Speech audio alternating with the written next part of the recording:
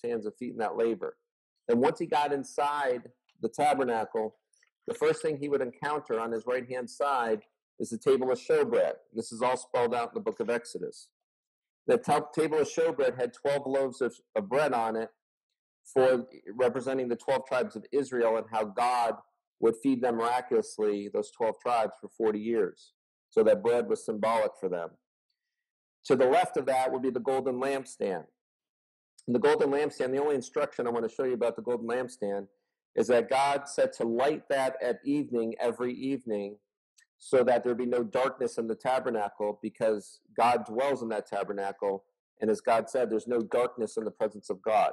So there always has to be light. So they had to light that lampstand every night to make sure there was no darkness in there. After that, you'd come to the altar of incense, where they burned incense 24 hours a day. And the smoke that would rise from that incense represented the prayers of the people. It's like their prayers ascending up into heaven. Then you come to the veil, the very famous veil that tore in two from top to bottom when Jesus died. And on that veil, they sewed two cherubim, one on each side of that veil. And those cherubim represented the cherubim from the Garden of Eden, the cherubim that kept Adam and Eve from returning into the garden. And those cherubim were sewed onto the veil, symbolizing the same function, that you had to keep out of that veil. Only the high priest could go behind that veil, and he can only go behind that veil once a year on the Day of Atonement. Any other day, he would die back there, because it'd be an unwarranted approach of God there. And if it was any other day but the Day of Atonement, or was any other person besides the high priest, they would not survive that encounter with God. So it had to be the Day of Atonement, and it had to be the high priest, and he had to come with blood, because the blood showed that something died in his place. So his death was atoned for back there. Okay, then once you got behind the veil, you got to the very famous Ark of the Covenant. And the main point of the Ark of the Covenant that I want to share with you tonight is that in Exodus 25, when God told Moses to build this tabernacle, he said a couple times, build it exactly according to the pattern that I tell you. God has purpose behind the details of the tabernacle. So he has to build it exactly as God tells him to build it. And the most important detail, I think, in that was he said on the lid of the Ark of the Covenant, which is what we call the mercy seat, on the lid of that Ark of the Covenant, you're to put two angels. And the exact wording is one at the head and one at the feet on the lid of the Ark of the Covenant. And in between those two angels will be looking down at the lid to witness where the priest would sprinkle the blood of the lamb. They're going to witness yes, the blood of the lamb was sprinkled between the two angels on the lid of the Ark of the Covenant, and that they serve as the two witnesses that are necessary to establish a fact. So, to establish a truth. All right? So with that idea, I just want to point out to you on your diagram now that the first thing you would need, if you were the high priest and today were the Day of Atonement, the first thing you would need is a lamb. You'd need to bring a lamb to the altar. So what's the first thing we encounter in John's Gospel?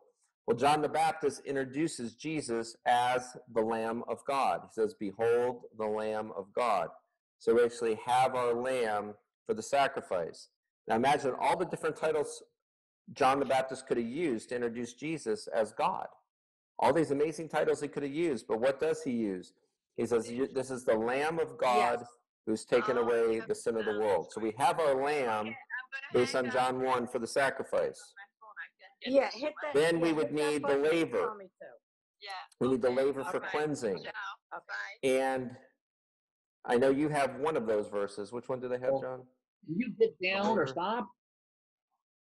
Oh, that's okay. I have down on mine John 2, John 3, John 4, and John 5. And those 4 chapters all have teachings on cleansing or purification or teachings on water. They're all representing the purpose of the laver in the tabernacle in John 2, 3, 4, and 5. So now we have our lamb, we have our laver. Now we can enter into the tabernacle. And we'll see Jesus fulfilling the rest of this. First thing we come across is a table of showbread. So what's next in John's Gospel is in John 5, 6, and 7, we all have bread teachings there. in John 6 and 7, we have bread teachings. John 6, Jesus feeds the 5,000. But it's not the feeding the 5,000 miraculously with bread. That's the fulfillment. It's when Jesus says to the 12, gather the leftovers. A lot of people think there's no real point in that part of the story, but that's the main part of the story. Because when they gather the leftovers, there's actually 12 baskets of bread left over, one for each of them. And that's their table of showbread. They have the 12 loaves now from the 12 loaves of the table of showbread. Where the Old Testament, the 12 loaves were for the 12 tribes. Now these 12 baskets are for the 12 apostles, who fulfill the 12 tribes of Israel. We see that in Revelation. You have the 144,000, and many people believe that the 144,000 is representative of 12 times 12 is how you get your 144, the 12 tribes of Israel, and then the 12 apostles. And that's how you get your 144. And 1,000 typically means endless number, like too big to be counted. So the 144,000, people wonder what that stands for all the time. I personally believe it just stands for the people that are saved before Christ and the people who are saved after Christ. In both covenants, people are saved. From the 12 tribes and the 12 apostles, the thousands that are saved from that, that's your 144,000 symbolically. So not literally, but just saying an endless number of people from Old Testament covenant and New Testament covenant will be saved. All right. So that's your table of showbread fulfilled. The next thing you come across is the golden lampstand. And in John 8 and 9, notice how this is going in the same order in John's gospel as the tabernacle. In John 8 and 9, in John 8, Jesus claims to be the light of the world. Okay, so he's the light of the world. He says as long as he's here, it's daytime. And when he leaves, it'll be nighttime. So they're to work while he's with them because he brings the light in the daytime. And in John 9, we get this another deeper and more incredible meaning behind the lampstand. Because the lampstand was there because there's no darkness in the presence of God. Well, Jesus is God, so there can't be any darkness in his presence. So what does he do in John 9 and other places? He heals the blind. The blind are the folks who are in the dark. And because they are now in God's presence, Jesus gives them light, or he gives them sight. So now there's no darkness in his presence anymore. So he fulfills the lampstand through healing the blind. Then when we get to the altar of incense, this will be the high priestly prayer of John 17. Now, this is just a personal thing that I prefer.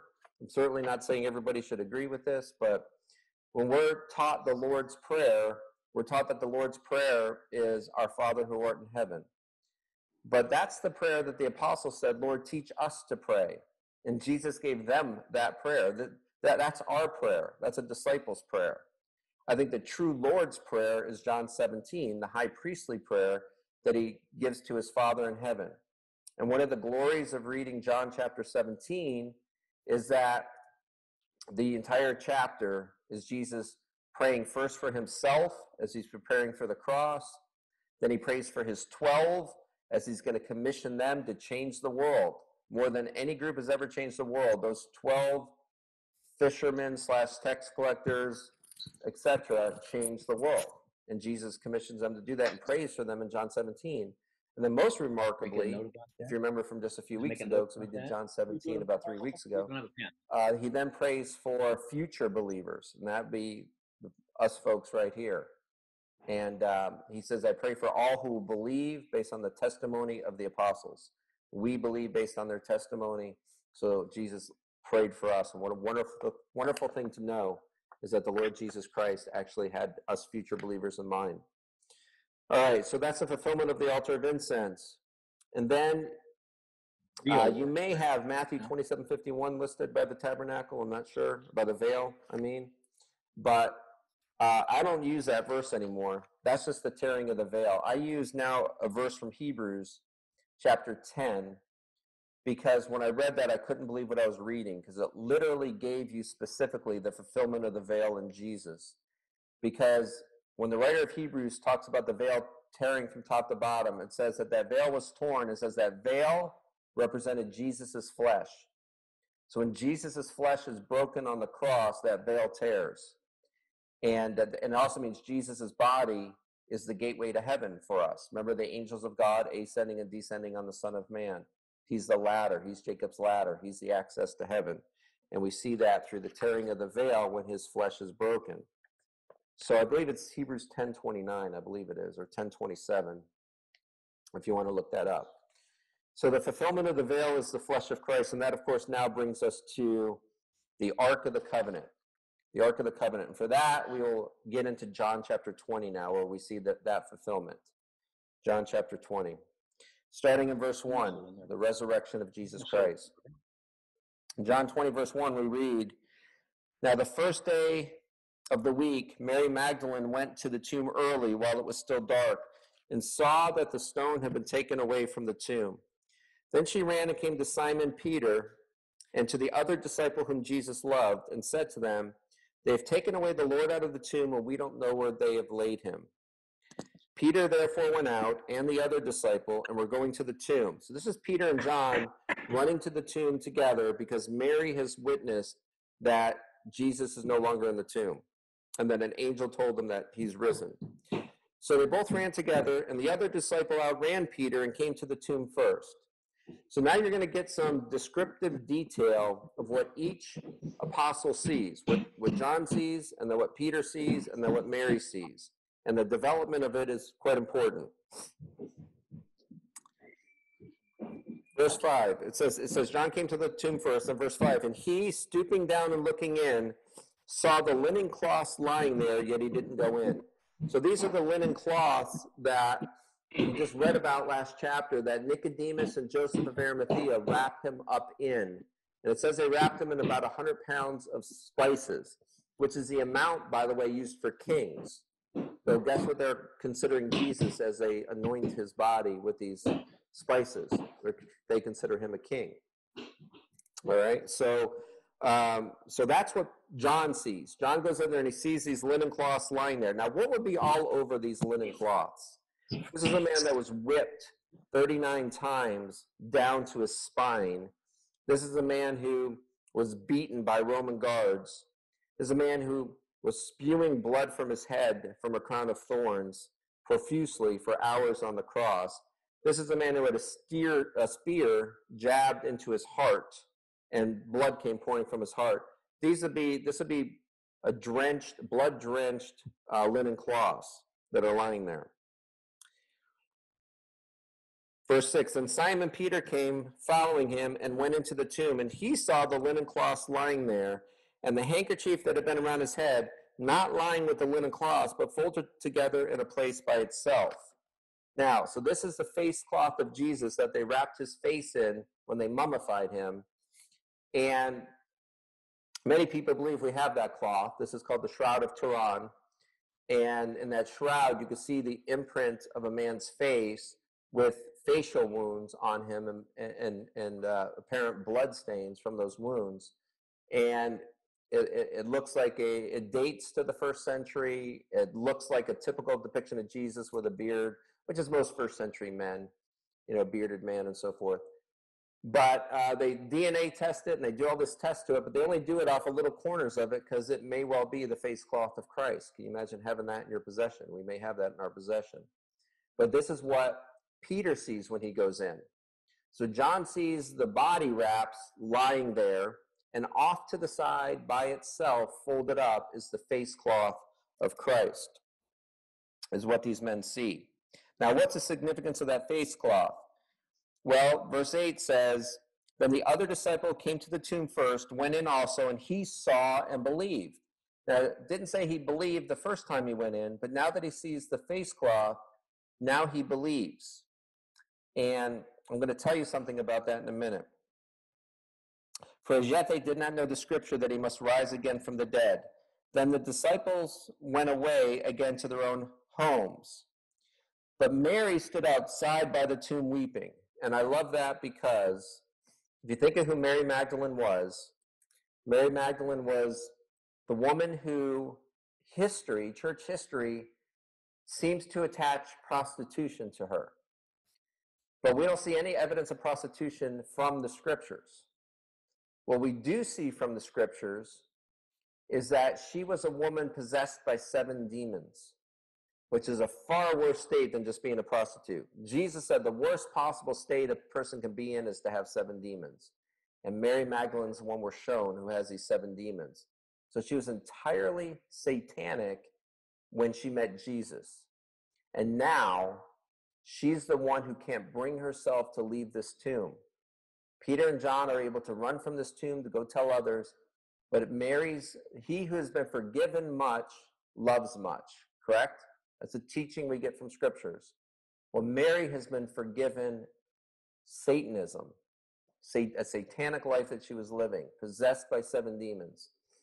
And then she met Jesus, and now she's the woman who has such great love for the Lord, cannot bring herself to leave this tomb. She's in front of this tomb weeping as the others take off. But Mary stood outside by the tomb weeping, and as she wept, she stooped down and looked into the tomb. And this is the most bone-chilling scene for me in all 66 books of Scripture. It says, and she saw, now think of the Exodus passage where God told Moses, build this tabernacle exactly according to the patterns that I tell you. And the most significant detail was that on the lid of the Ark of the Covenant, you're to put 2 angels, one at the head and one at the feet of the Ark of the Covenant, and they're to witness the sprinkling of the Lamb of the blood in between them. Because this verse says, she saw 2 angels in white sitting, one at the head and the other at the feet where the body of Jesus had been lying. So what is she seeing here? She's seeing the fulfillment of Jesus being the new Ark of the Covenant. What is going on here? They see 2 angels, one at the head, one at the feet. And what do we see in between those 2 angels? The linen cloths. And what are on those linen cloths? The sprinkled blood of the Lamb. The exact picture of the Old Testament. And 2 angels serving as the witness of the shed blood of the Lamb on the Day of Atonement. And what's the sign that God accepted this sacrifice? Jesus walks out of the tomb alive. That was always a sign when the priest walked out alive that God accepted the sacrifice. And he walks out alive. So his sacrifice is accepted, so you and I have forgiveness for our sins today. Now, when I used to teach this back in 2005, 6, and 7, I knew a couple who were Messianic Jews. They were Jews who came to faith in Jesus, and the husband, both of them actually, but mostly the husband, taught on a television program all about Jesus fulfilling all of the Jewish Old Testament. And when he heard me teach this, he shared this with me that absolutely blew me away. And I've had other Messianic Jews tell me they've never heard of this tradition, so they don't know if it's true or not. But this man, who was both a learned scholar and a teacher of the Old Testament, said that this is true. He said that in Jewish tradition, if a Jewish man had a servant in his home, when the man would sit down for dinner, the servant would have to observe him eating his dinner, because if the master got up from the table, he'd have to see what is he going to do with his napkin. Because if he throws a napkin on top of the plate, then it means I'm done. You can clean up. But if he folds it and puts it to the side, it means I'm coming back, don't clean up. So what are Peter and John seeing that brings them to faith in this tomb? Well, it's when they see that folded napkin to the side of it, that it says they saw and believed. Because that may have been their indication that the master's coming back, that he's not dead, that his body hasn't been stolen, that there's no swoon going on, which is a swoon theory that skeptics put forward, that he never really died. He just awoke from a deep slumber, from passing out from blood loss on the cross. Well, they saw that and believed, because to them that meant something, according to my friend from several years ago. All right, but either way, they come to faith in the tomb when they see what they saw. And to me, Mary has the most spectacular view of it all. She sees what only the high priest saw in all of Israel, the sprinkled blood of the Lamb in between the 2 angels for the forgiveness of sins. Only the high priest of Israel has ever seen that vision, and now it's granted to Mary, the former demoniac. Is absolutely astounding. And then Verse 13 says, "Then they said to her, 'Woman, why are you weeping?' She said to them, 'Because they have taken away my Lord, and I don't know where they have laid him.'" Now, obviously, she doesn't understand what she's seeing yet, because she thinks only man could have removed that body. Somebody's taken his body, and I don't know where they put him. Okay, she can't see the picture of what God has done quite yet. Now, when she had said this, she turned around and saw Jesus standing there and didn't know that it was Jesus. Jesus said to her, "Woman, why are you weeping? Whom are you seeking?" Now, I love those two questions. Why are you weeping? Whom are you seeking? Because especially when I counsel, what I realize is a lot of dysfunction comes when we're seeking answers from mankind. We get our self-help books, we get our motivational speakers together, and we give ourselves these rah-rah speeches and try to pick ourselves up by the bootstraps type of thing. But it leaves a lot of dysfunction. And when you ask yourself, whom are you seeking? Why are you weeping? The answer that comes in this chapter is this. Because if you're seeking Jesus, all your reasons for weeping go away. He's going to be the answer, one way or the other, for your weeping. So, whom are you seeking? Woman, why are you weeping? Whom are you seeking? But she, supposing him to be the gardener, said to him, "Sir, if you've carried him away, tell me where you've laid him, and I'll take him away." Now, we had two phenomenal things just happen. Because Jesus has risen from the dead, he has become the once and for all sacrifice for the sins for all who believe in him. Now, what picture immediately comes from that? Well, the first thing we see is he uses the word woman. Now, where does that word come from? That word comes from Adam naming the female woman in the garden. She shall be called woman, for she was taken from man. That is the literal translation of the word woman in Hebrew, is from man. And the wording is very similar in Hebrew. Just like man and woman is very similar. In Hebrew, it's ish and isha. So ish meaning man, isha meaning from man. So I find it remarkable, with so much of the population of the world not believing in Genesis 1, 2, and 3, the creation account, that every civilization calls the female woman in their own language. In their own language, they call the female the from the man one, the one from man. It's remarkable to me that that's stuck when that's our creation account. It's stuck globally. Just like a 7-day week stuck globally. We know why a day is 24 hours, because that's how long it takes for the earth to spin once. We know why a month is 30 or 31 days, because that's how long it takes the moon to go around the earth. We know why a year is 365 days, because that's how long it takes for the earth to go around the sun. These are all not solar events, but celestial events. These are all astronomical events. But why is a week 7 days? What happens in space that takes 7 days that we time our weeks by that? And the answer is absolutely nothing happens over 7 days in space. So why does the whole world go by a 7-day week? Because that's our creation account.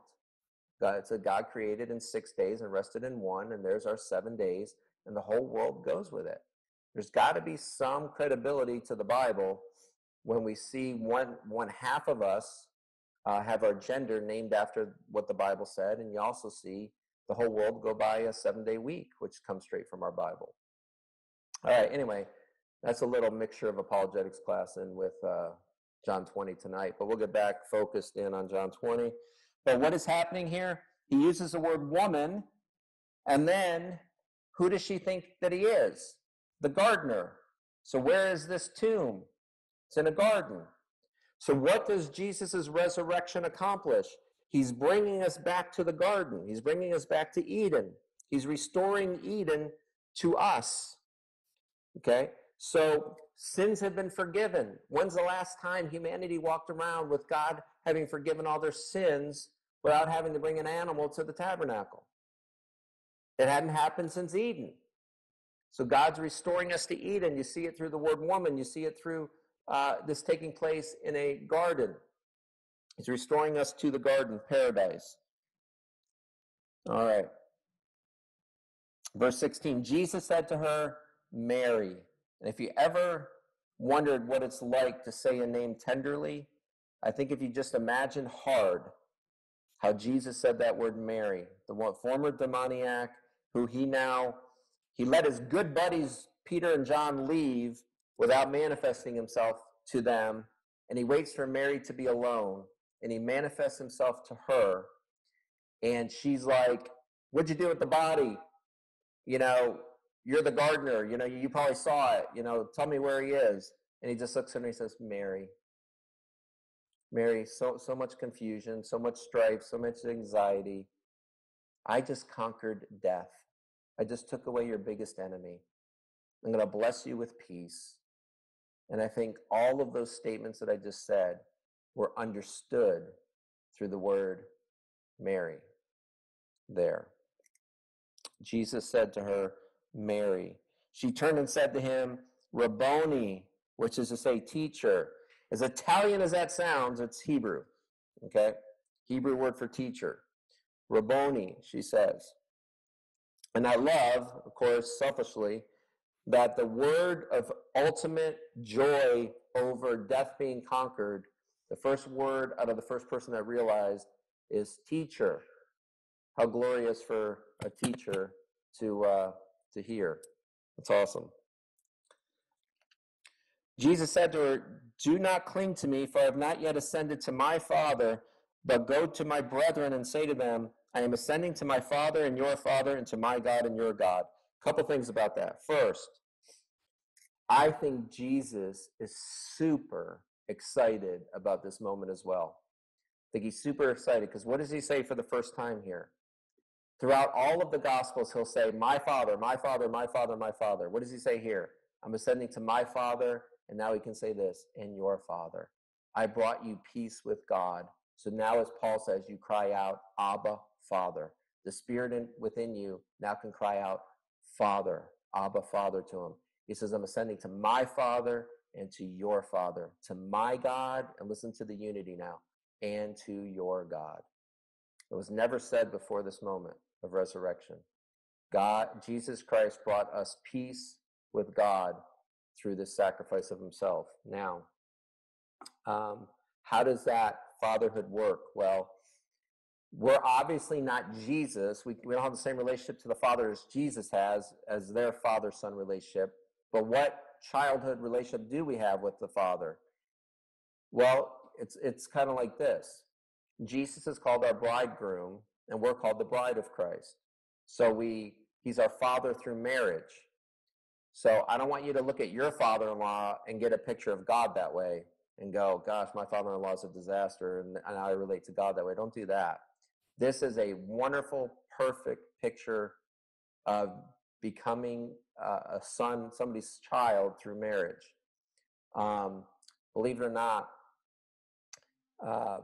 when I run into men who have issues with God, and I ask them about their issues with God, and then I talk to them about their childhood, guess what?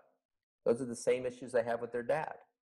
So what they do is they take the father figure in their life, and they picture their dad that gave them these issues, and they put that face of their earthly father onto God, and that's how they see God. God will hurt me. God will make me feel small. God will, rebuke me and call me names and things like that. And they're attributing the sins of their earthly father to their heavenly father, and that's why they don't want anything to do with them. Can't do that. Okay, we got to allow God to be God the way he's revealed himself to us in his perfections and holiness and love and all of those things, and not be placing the dysfunctions of the human fathers onto the perfect heavenly Father. So, I've done apologetics, I've done counseling. Now let's get back to John 20, if we may. All right. So, verse 17, Jesus said to her, do not cling to me. The other thing I want to say about this clinging is this. You can read 5 different commentaries on this verse, and you can get 5 different opinions on why Jesus will not let Mary cling to him right now. And the worst explanation you'll ever hear is, well, he lets Thomas touch his wounds, but he won't let Mary touch him because he's anti-woman. Are you kidding me? Where's John and Peter at this scene?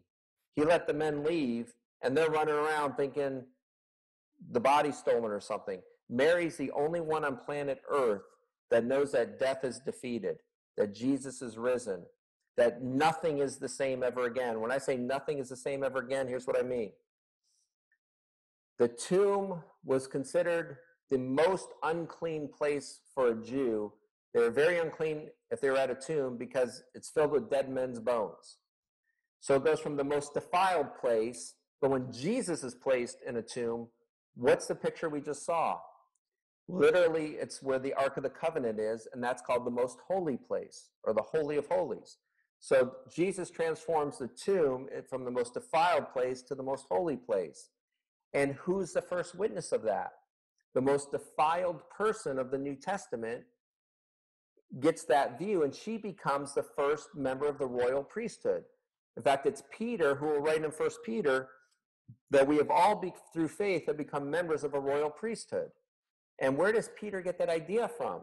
I think it's this tomb scene, because he knows as a Jewish man that only the high priest could view the sprinkled blood of the lamb in between the two angels. And he knows Mary just saw that and she lived. For her to live through seeing that scene means she has priesthood. Okay, so there's people that actually say the Bible's anti-woman. And what I say to them is, why don't you read it first and understand it first and then comment on it? Because you're clearly commenting on it without understanding it or reading it, which is a dumb thing to do. So it's a most marvelous picture of equality. If anything, the guys should be saying, that's no fair. The 12 were with him for 3 years. Why couldn't they see that? If anything, it seems unfair to men, that they missed out on this. And even Jesus waits until they leave before he manifests himself. So it's something very special. It's a very tender and special moment left for Mary, this woman here. Now, so Jesus can now say, my Father and your Father, to my God and your God. So why won't he let him cling to her cling to him? Some say it's because he just wants to send her off to go tell the other apostles, and that's possible. But what I think it is, quite frankly, is, to me, this is a picture of the Day of Atonement, and Jesus is about to be anointed high priest over all humankind for the rest of humankind. The book of Hebrews says he became a high priest forever in the order of Melchizedek. Well, now he's becoming this high priest. Well, when a high priest was getting anointed as high priest, he couldn't have contact with unclean people because it would take away from his anointing. It would cancel out his anointing. So he has to establish himself as high priest before he can be clung to. So he's saying, I haven't yet ascended to the Father to be anointed high priest yet. So you can't cling to me and make me unclean for my anointing. So that's what I think is going on, is he's protecting the anointing part. And then some will say, and you're going to see for yourself how ridiculous this is, but he lets Thomas touch him. So why Thomas? And they'll say this. I just read in a commentary today. They'll say it was probably just a few hours later that he let Thomas touch him. So he couldn't have ascended to his Father by then. Well, that's not what happened. They get the story wrong, and here's where you'll see that. Let's go to verse 18 first. It says, Mary Magdalene came and told the disciples that she had seen the Lord and that he had spoken these things to her. Verse 19. Then the same day at evening, being the first day of the week, when the doors were shut where the disciples were assembled for fear of the Jews, Jesus came and stood in their midst and said to them, peace be with you. Okay, I actually thought it was in John 20, what I'm thinking of, but it's actually in Matthew's gospel, where Matthew says 8 days later, Jesus showed up at that same upper room, and that's when he appeared to Thomas and let Thomas touch his wounds. It wasn't the same day that he let Thomas touch him. It was 8 days later. You can look that up in Matthew's gospel. All right. So the same day at evening, being the first day of the week, when the doors were shut, where the disciples were assembled for fear of the Jews. Okay, so right now they're cowards. They're afraid of being associated with Jesus who just got crucified. Now, if you were intimately associated with a man who was executed by the government, you might be afraid too, because there's guilt by association, isn't there? Sometimes you're guilty just by being associated with the guilty type of thing. So they're locking themselves in this upper room for fear of the Jews. They might be coming after us next. And that's a tremendous thing to understand, because it's going to be by the end of this day, after Jesus reveals himself to them, that these men will never have the word coward applied to them again. These men will go across the whole known world preaching Jesus until they kill him to get them to stop talking about their friend who rose from the dead. So they're super brave and courageous after this. And here's the last moment they don't know he's risen, and you see that they're afraid. So they're locked up for fear of the Jews. Jesus came and stood in their midst. And what I love about that is this, it says the doors were shut for fear of the Jews, yet Jesus stood in their midst. So closed doors, locked doors, no obstruction for Jesus. And he said to them, peace be with you. Now, if you remember from John 18, 17, maybe even 19, he kept saying, my peace I give you. Peace I leave you, my peace I give to you. Okay? He's trying to say, you're going to see some crazy stuff happen to me, some gruesome stuff happen to me, but I want you to have my peace. Well, now he's risen from the dead, and now he can say, where they'll actually absorb it, peace be with you. Now, we live post-resurrection, so we should be able to receive his peace the way they're able to receive it now. Okay, they didn't know what all the beatings meant and the death meant. They thought that was the end. Yet Jesus promised them peace through it all. Well, now he can say, peace be with you, because he can say, now you can see that my word is trustworthy. When I say to you before my beatings, you should have peace, I mean it, because I'm going to be able to overcome. And that's true in our lives as well. So he says, peace be with you. When he had said this, he showed them his hands and his side. Then the disciples were glad when they saw the Lord.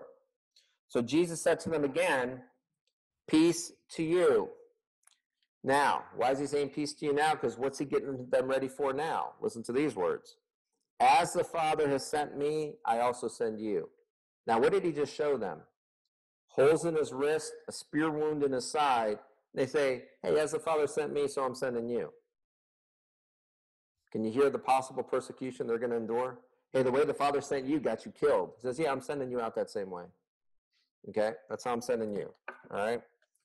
So as the Father sent me, I also send you. And when he had said this, he breathed on them and said to them, receive the Holy Spirit. If you forgive the sins of any, they are forgiven them. If you retain the sins of any, they are retained. So Jesus breathes on them and says, receive the Holy Spirit.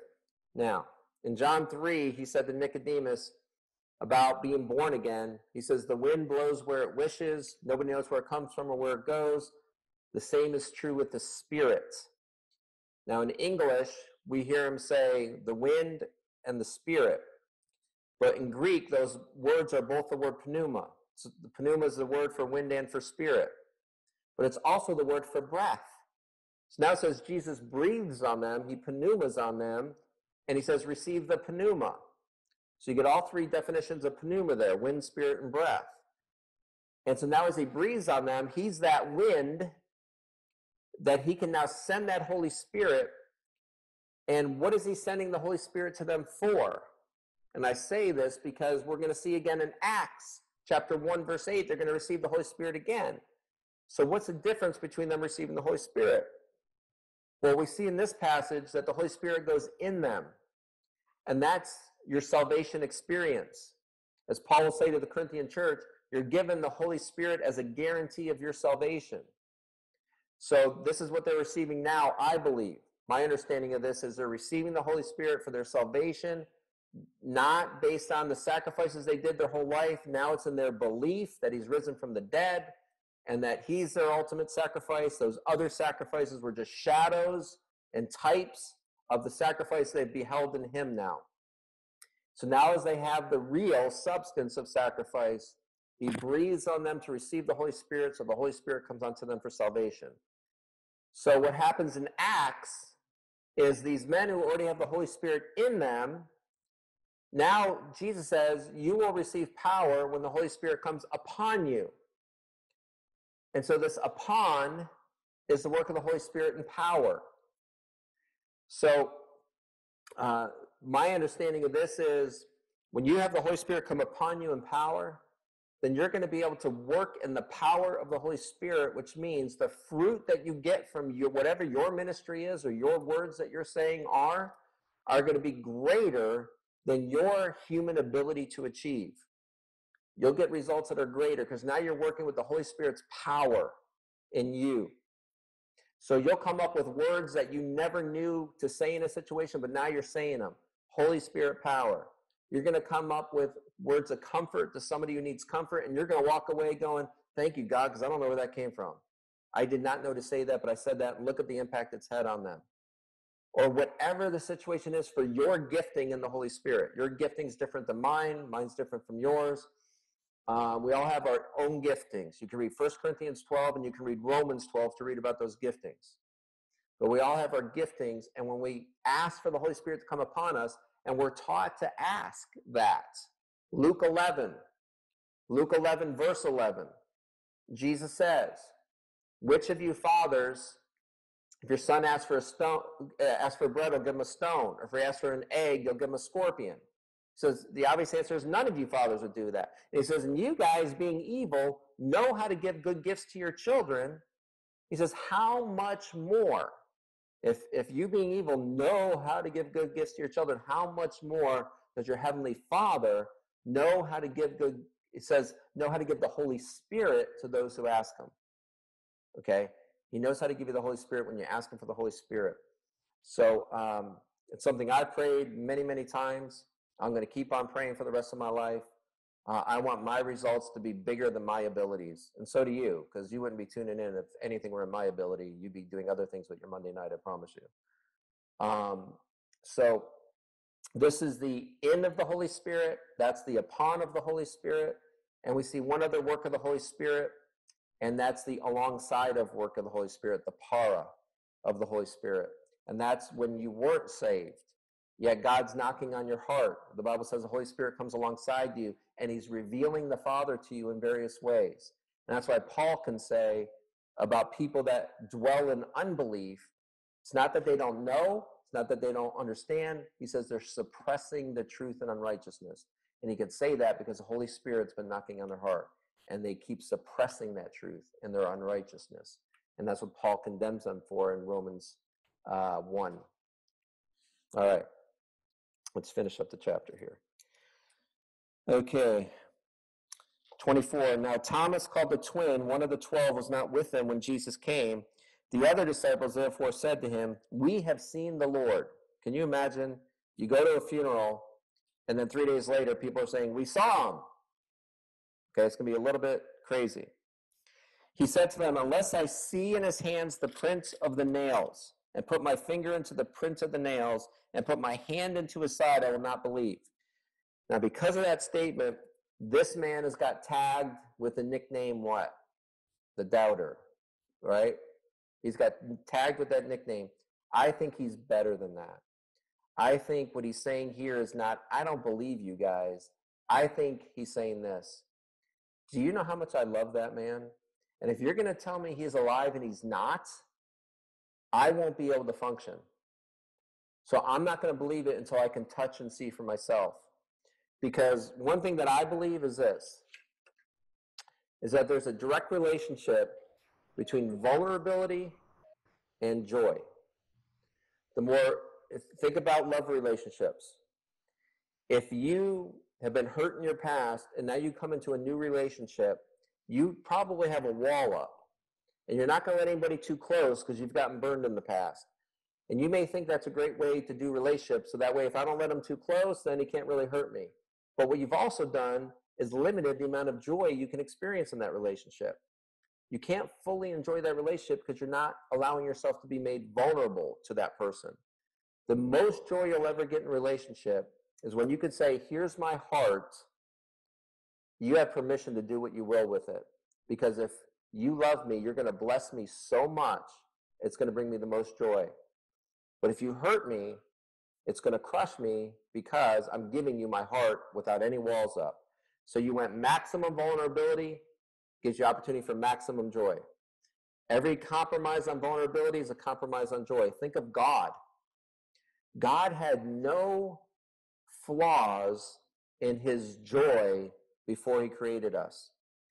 The union between Father, Son, and Holy Spirit was perfect. God lacked nothing when he decided to create us. We don't fulfill any need for him. He has no need. But out of love, a being who's described as love is naturally going to create objects to love. So he creates us to love us, but when he does that, he makes himself vulnerable because he's never been rejected within the Trinity. But now that he creates, he's subjected to rejection. In fact, that's how this gospel started. John chapter 1, he came to his own, and his own did not receive him. So he makes himself vulnerable, but in making himself vulnerable, he has access to the greatest levels of joy for we who embrace him. Okay? It's the same way with parent to child, husband to wife, vice versa. The more you're willing to be vulnerable, the more joy you can experience. Thomas is not willing to be vulnerable here. That's the only flaw I see in him. He's saying, I'm not going to walk around believing that he rose from the dead, because if I find out he didn't, I'll be crushed. So I'm just going to say, I got to see it to believe it. And it's 8 days later that Jesus is going to appear to him. So that means for 8 days, 10 of them are walking in tremendous joy, and one of them's just going, I don't know. So he loses 8 days of his life and what he was supposed to be enjoying from that. Because what does verse 26 say? After 8 days, his disciples were again inside, and Thomas with them.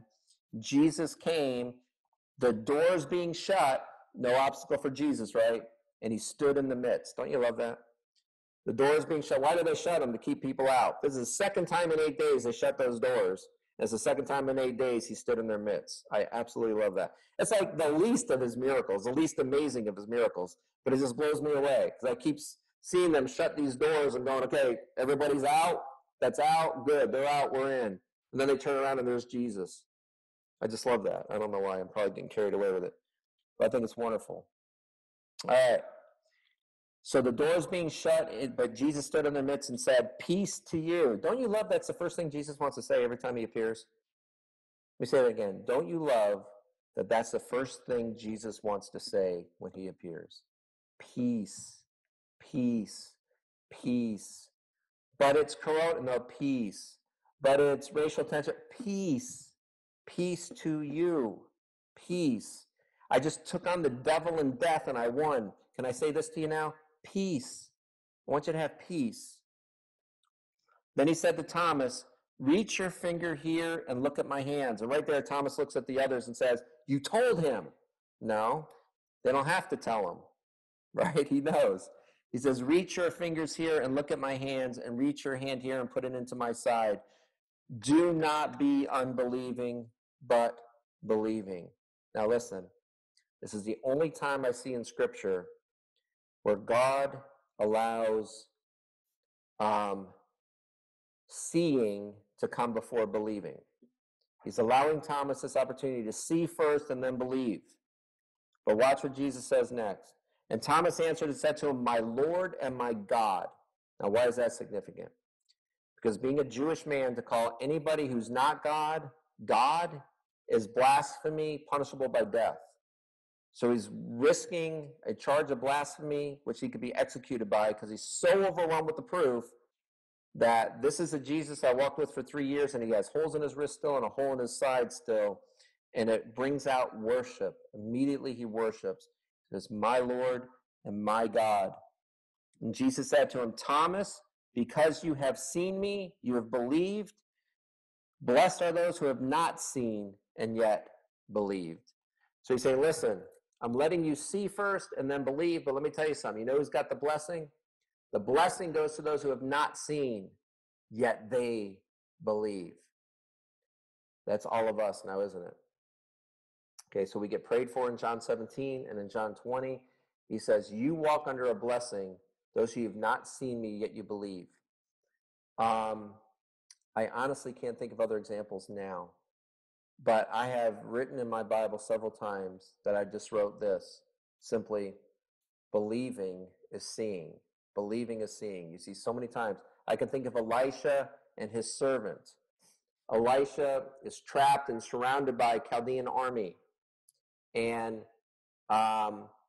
his servant can only see the human soldiers that are about to kill him. And they're surrounded by him. Professional soldiers trained to kill, surrounded Elisha and his servant. They're going to be dead. And Elisha says, Lord, open his eyes. And it says, suddenly the servant could see angels and chariots surrounding them, surrounding the Chaldean army, about to take them down. Okay? So we don't see that angelic world, do we? But we're assured by the Apostle Paul that every struggle you've ever had is not a struggle against flesh and blood, but against powers and principalities of darkness in heavenly places. That's who's messing with you. And if the surest way to lose those battles against those spiritual forces is to pretend that they don't exist. You never will defeat an enemy that you don't acknowledge first as your enemy. When you acknowledge your spiritual enemies, then you realize you have spiritual friends that are much more powerful. Jesus Christ. Okay, greater is he who is in you than he who is in the world. If Jesus Christ is in you, then peace to you. Peace to you, because you have the greater spiritual force. They try to bring death, Jesus conquered death. You're more than a conqueror through Christ who loved you. More than a conqueror through Christ who loved you. All right. 30. And truly Jesus did many other signs in the presence of his disciples, which are not written in this book. So what you got to understand is, when you read the Bible, you're only getting snapshots of these people's lives. These are just snapshots. This is just a photo album they're bringing you through to show you main events of their lives. They lived 24 hours a day, 7 days a week, for decades and decades and decades. Certainly you can't read all about them. Now think about this. There's some people that the only time they're mentioned in the Bible is for something awful. And yet they had good days. And they're only mentioned for something awful. And what makes me learn is the importance of living right every day. Not to put pressure on anybody or pressure on me to not mess up. What you got to realize is there's some people who will meet you, and that'll be the only day that they'll know you. And they'll know you for the rest of their lives based on that one day. So you want to live with your motivations being for Christ and his kingdom, and let your reputation fall that way. That as somebody that was living for Christ and his kingdom, which means you're probably going to treat people sacrificially. You're probably going to treat people better than yourself. You're probably going to be known for your love and your kindness and wonderful things like that. So he says, many other things that were done in the presence of his disciples, which are not written in this book, but these are written that you may believe that Jesus is the Christ, the Son of God, and that believing you may have life in his name. So John said, of all the things I could have written about him, the things that I did write about him had a certain purpose attached to him. And the purpose was this, that you may believe, and then through your belief, you'll have life in his name. So direct correlation between what you believe and what kind of life you have. Only the one who rose from the dead can give you life after death. If you believe in the one who rose from the dead, then he is able to offer you life after death, as well as peace on this journey that we have here today. So that was fascinating for me because, like I said, I've never done the second half of John 20 before. It's good to finally teach that. And I hope you saw the beauty of that vision in the tomb. To me, that's what launched me into, I've got to study the Bible looking for these connections because they're there and they're way more instructive than what you get out of a devotional book type of thing. So the Bible is absolutely beautiful and wonderful and inspired. So that's John chapter 20, folks. A week from tonight, we'll do John 21, which is the chapter that I use whenever I begin teaching at a recovery center, or if I ever deal with people that have huge pain in their life from situations in life that just have devastated them and they haven't recovered from them. John 21 is, to me, the greatest chapter to understand your pain. So I hope you join me, and I hope you join me not because of pain, but because you just want to know John 21. But either way, maybe we'll see you next week. God bless you guys, and have a wonderful evening.